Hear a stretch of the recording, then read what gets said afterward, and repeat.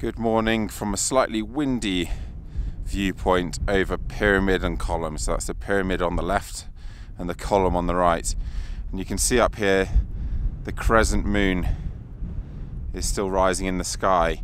You can see the lit side from the sun. That actually points directly to where the sun is going to rise. So just above the pyramid there. It's a great start to the day.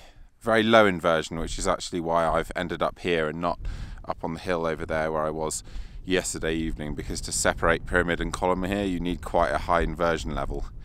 So this is a much better location to be, especially to get a shot into the sun, which I will subsequently be doing. But I've just been shooting an exposure bracket in the darkness to capture this scene in a portrait orientation, shooting portrait mostly to make the moon as big a feature in the scene as possible, because one thing I will never do is composite a larger moon into a scene. It's never too early for a rant, it seems. Yeah, I don't like that sort of stuff. So we've also got some nice clouds rolling in over the cathedral ridge over here, so maybe there's going to be an opportunity for a long exposure there, I don't know. But yes, the sun will rise in that direction, then I will probably shoot a classic viewer landscape frame towards Cleft Peak there on the right, and this castle in the distance, that Champagne Castle. So that should make a really nice wide view.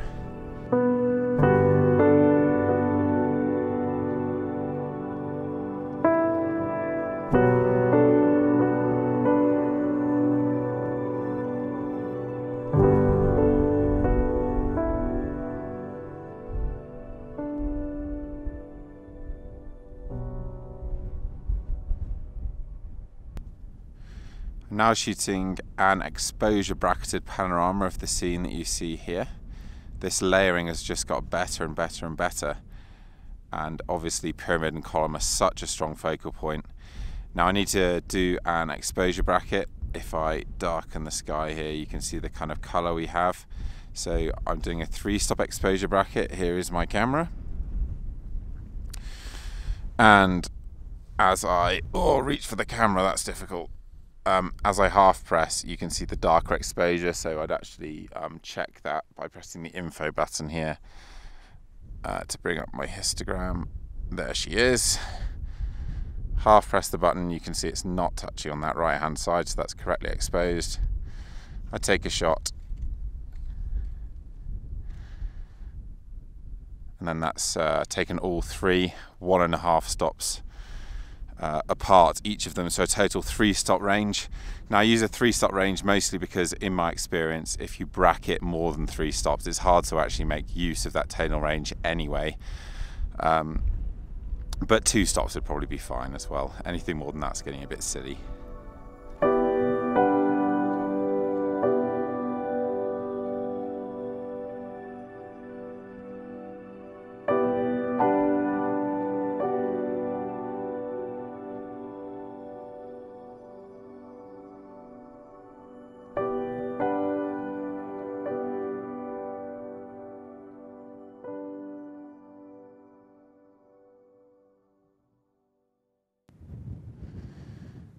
I've settled on the composition I'm going to focus on at sunrise, and it's this one here.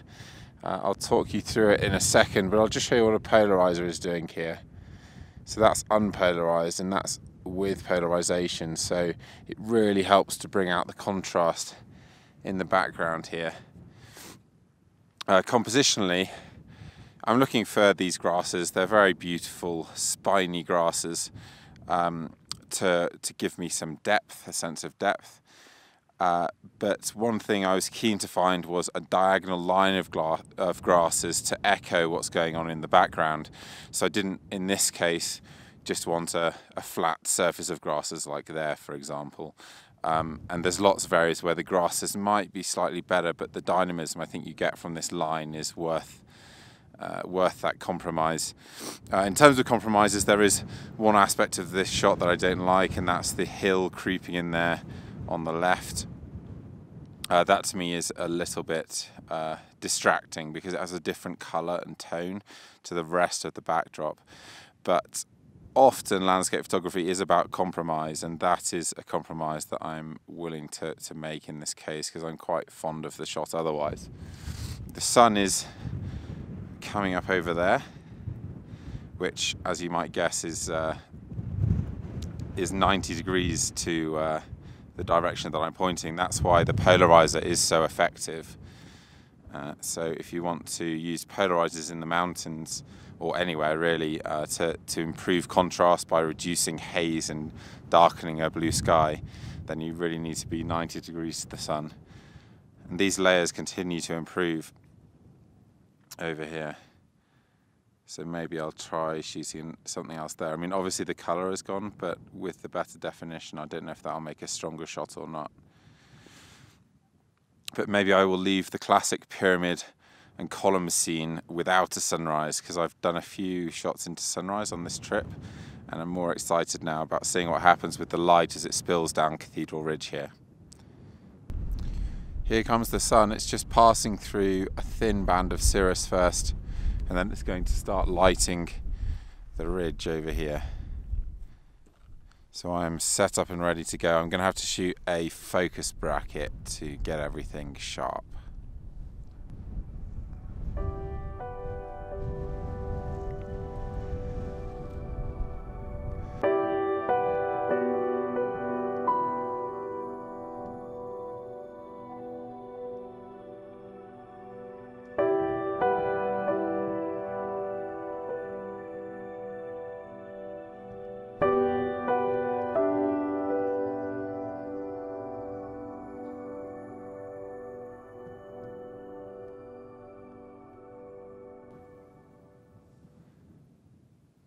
And that's sunrise over for me. I think the light does get harsh here quickly, and the haze that we have does restrict shooting to a certain degree, but I'm quite happy with the shot I did get at sunrise. I may try shooting some abstract shots down into the valleys here. That, again, that's 90 degrees to the sun, so I'm thinking that in this area in particular I'll be able to boost the contrast using a polarizer. So there's some potential there. But broadly speaking, I think show's over, and another great morning.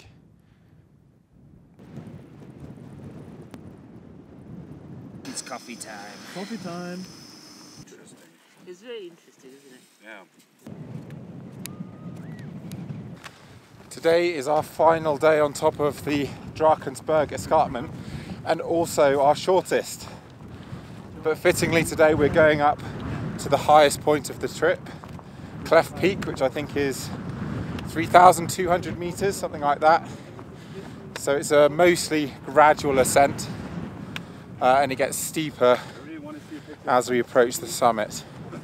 But from the top of there you have pretty majestic views in both directions along the escarpment.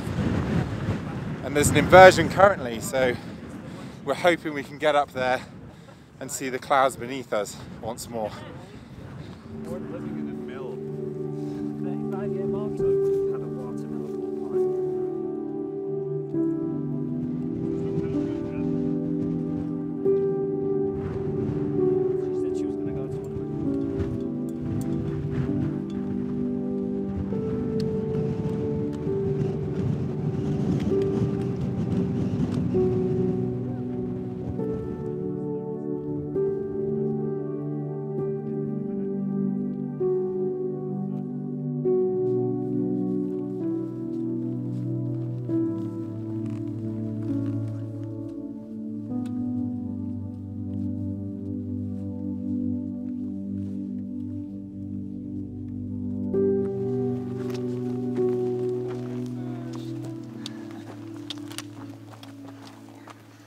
That's why they call it Cleft Peak. So here we are on top of Cleft Peak, the highest point of our route on our final full day on top of the Drakensberg, and what a view this is. It's pretty unbelievable being up here, particularly with an inversion like we have now. I will have to show you around properly. So let's start over here looking into the hills of Lesotho. What a radically different country it is to South Africa. and these cliffs. And just below me here is the cleft of Cleft Peak, a pretty impressive feature in itself, as you saw a second ago. And over there, that's Champagne Castle and the Sturkhorn. And then endless inversion. And somewhere in the clouds down there is Cathedral Peak Hotel, where we will finish our hike tomorrow. But this is the really exciting portion of the view just here, looking over pyramid and column towards the Cathedral Ridge. So that's the pyramid there and the column. And up here we have Cathedral Peak, the horn. In fact, you can see the bell just there. There's inner and outer horn, and the mitre and the chessmen in the middle there. And then that's Elephant and Cockade area in the middle of screen there. And then looking into the distance, you can actually see where we started our hike just about. So the outermost promontory there, that's the eastern buttress. Well, we started our hike behind the eastern buttress. That's where the amphitheatre is. And you can see this cloud on the left is drifting into the Inwani cutback, which we walked around. So this is an awesome, awesome spot to see just what we've achieved on our hike.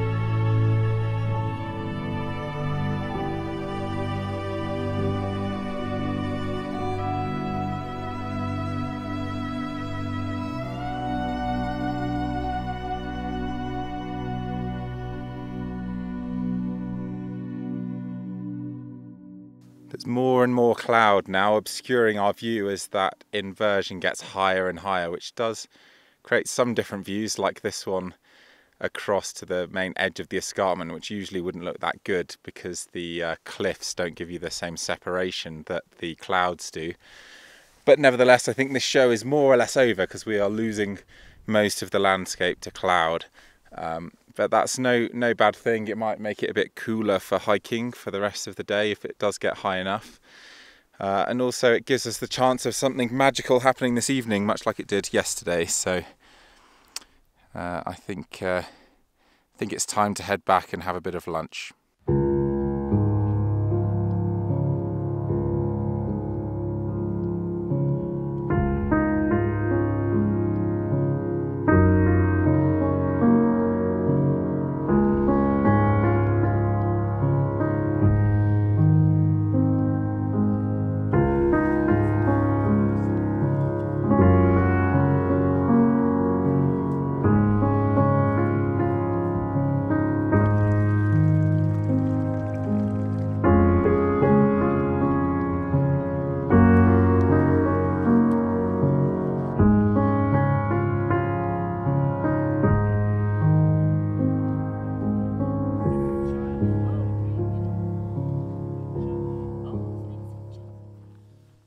I've got to be honest, I was really hoping that it would stay cloudy this evening. I'm pretty spun out. We have been backpacking now for, well, this is the 7th day.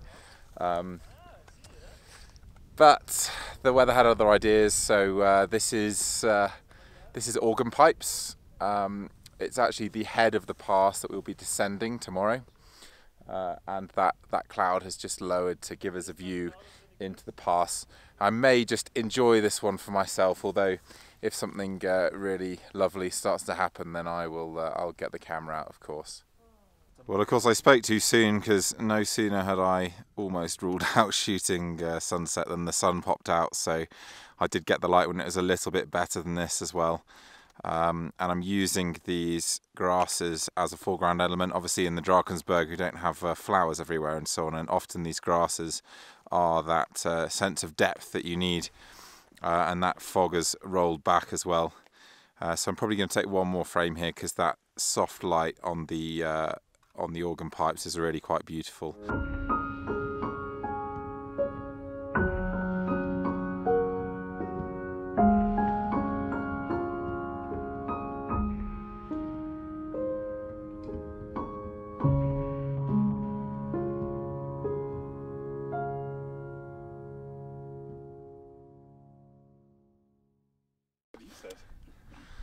So the mist has rolled in, which is awesome because I'm tired and hungry. That was the best Alex could come up with, apparently. I'm sorry, man. Wasn't my idea. Yeah, so we can have an early dinner, which is fantastic because I'm hungry and I'm tired today. Spent a bit too long in the sunshine, I think. And tomorrow we're going to have the energy, hopefully, to do a final climb up Castle Buttress. These guys have imaginatively changed the lyrics to Proud Mary to... It's copyrighted lyrics. What are the lyrics? Roaming, Roaming, roaming in the wilderness. So I thought that serenade from the group would be a fitting way to end that video on our penultimate day up in the Drakensberg, and obviously another really fantastic day. And I thought I'd zip through the images as I have done in the previous videos. And of course I'm recording this a long time after I recorded the last. In fact, I think we're about 15 months after this trip. So my apologies for not completing these sooner. But I will try and get the last one done in the coming weeks. But starting with this shot, which of course was the last one that I took at Organ Pipes, I'm pretty happy with this, largely because it's an unusual colour palette and composition for me in the Drakensberg. It's actually a difficult area to photograph organ pipes, and I've struggled here before, so I was quite pleased with this shot. You may have noticed in the video that there's some really nice rock structures out of frame here, these towers, and I just couldn't find a composition that worked, including those, and now I slightly regret it, having looked back at the video, because there was clearly some great potential there. But nevertheless, I think this vertical frame works fairly well. If I was being critical of what I have here, I mean, compositionally it works moderately well with this very strong central focal point, and then a nice sense of depth and repetition and light tying in with the cliff there, coming from the right. So it's nice and coherent, and then enveloped by this fog, which obviously generates a sense of drama. And this rock stack down here adds a secondary focal point, with the foreground providing some depth. But I do have a bit of an issue with this rock. It's just a little bit too prominent for me with the lichen growing on it like it is. Maybe I could work with that tonally to make it less of a distraction, but that's maybe the only real quarrel I have with this shot. Would just be nicer if that foreground was perhaps a little less busy. On to something much simpler. So this was back to the start of the day now, and this was just exquisitely beautiful, seeing the crescent moon like this. I've kept the moon in its true scale there, and of course in a print this would appear as a tiny but hopefully perfect detail in what's a very, very quiet image here. These twilights in the Drakensberg can be very, very beautiful. So simple central composition, simple silhouettes, and making the most of negative space to highlight that tiny detail there of the moon. And then as the sunrise approached, I took this final image of pyramid and column, showing the layers really well defined here. I love this sense of depth that you can get from atmospheric haze in the perfect conditions, and of course you can still see some reasonable structure coming through all this haze as well, which is nice. Certainly later on in the morning, whilst the layers did improve in definition, you did start to lose some of those details, and I rather like the blue colour here. I did struggle with the crop, because actually this works quite well without the sky at all.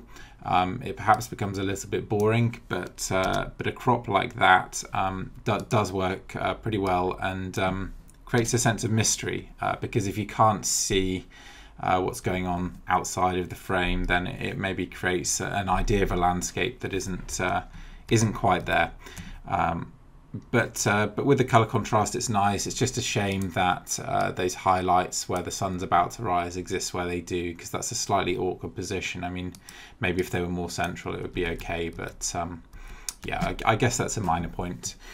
And still a nice simple image.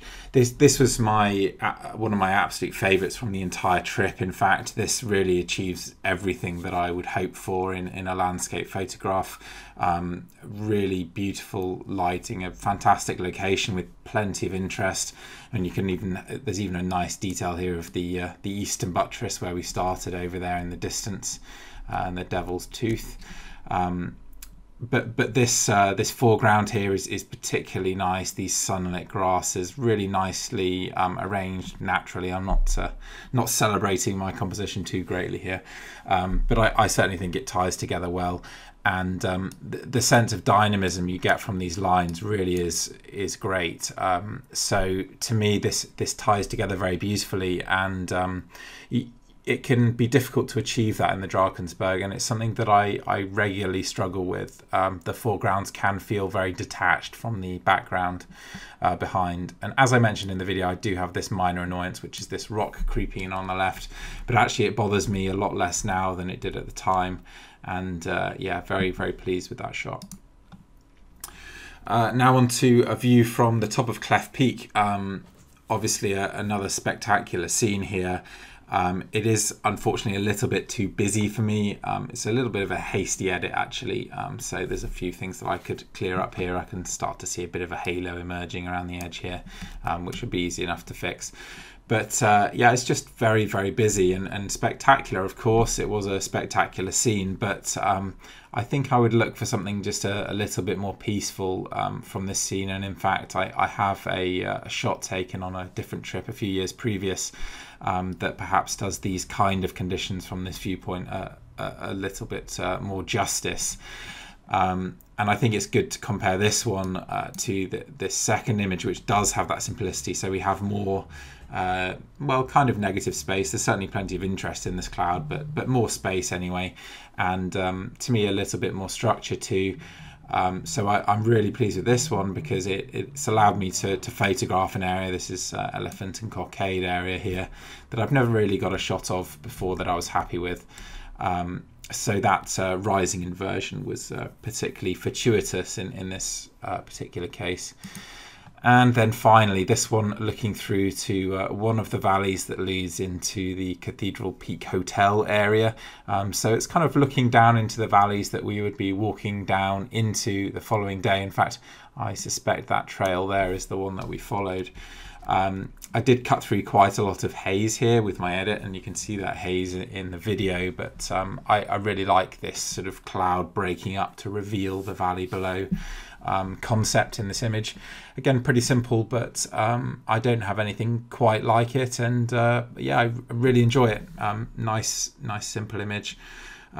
Nothing to write home about creatively. I'm not saying I've reinvented the wheel here, but a nice one to finish this video on, I think. And as I mentioned, I'm hoping to put out the final video, which perhaps has the most spectacular image from the entire trip, out in the next couple of weeks.